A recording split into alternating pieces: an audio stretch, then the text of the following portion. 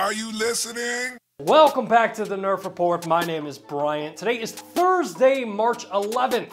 And here are today's top stories from the world of gaming. First up today, we have a bunch of Google Stadia news to talk about, like a brand new article from GamingLife.com detailing the upcoming Google Stadia Playcrafting Empower Diversity Game Jam. Whew, that's a mouthful. The upcoming Game Jam will feature 40 developers who will work to make a brand new couch co-op video game with the potential of being added to the Stadia Makers program. Speaking of Stadia, the company announced 2 new games coming to the platform today, with Graffiti Games' upcoming title Blue Fire and Shrine 4 The Nightmare Prince, both coming to Google Stadia. Bandai Namco has announced that Little Nightmares 2 sold more than 1 million units in under 30 days, which marks the first title in the company's history to achieve this in such a short time period. Xbox held a Bethesda Roundtable event today in which Phil Spencer finally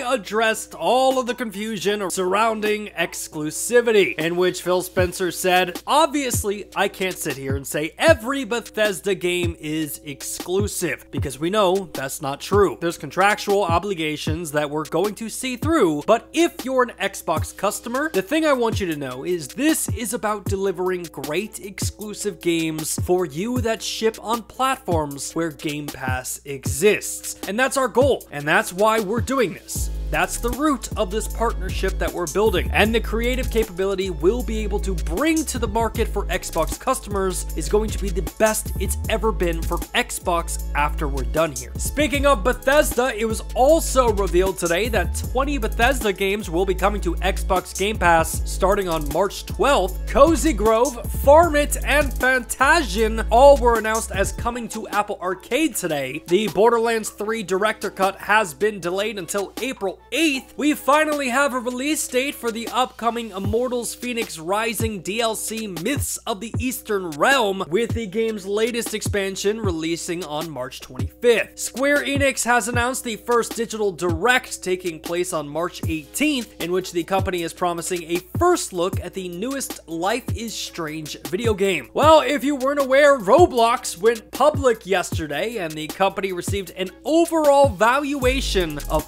$41.9 billion.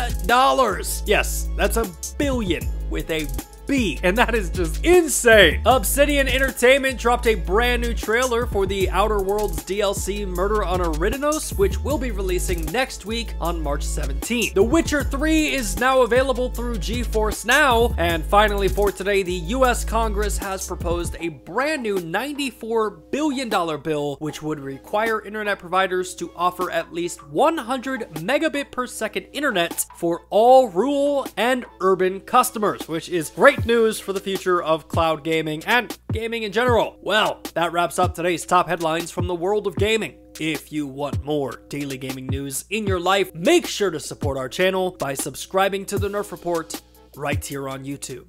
Hey, thanks again for checking out our channel. If you like what you saw and you want to see more content just like it, which who wouldn't, hit the subscribe button right there. And while you're down there, hit the like button. Maybe even consider becoming a Nerf Report best friend, just like the people listed down below did. In fact, don't you want to see your name there?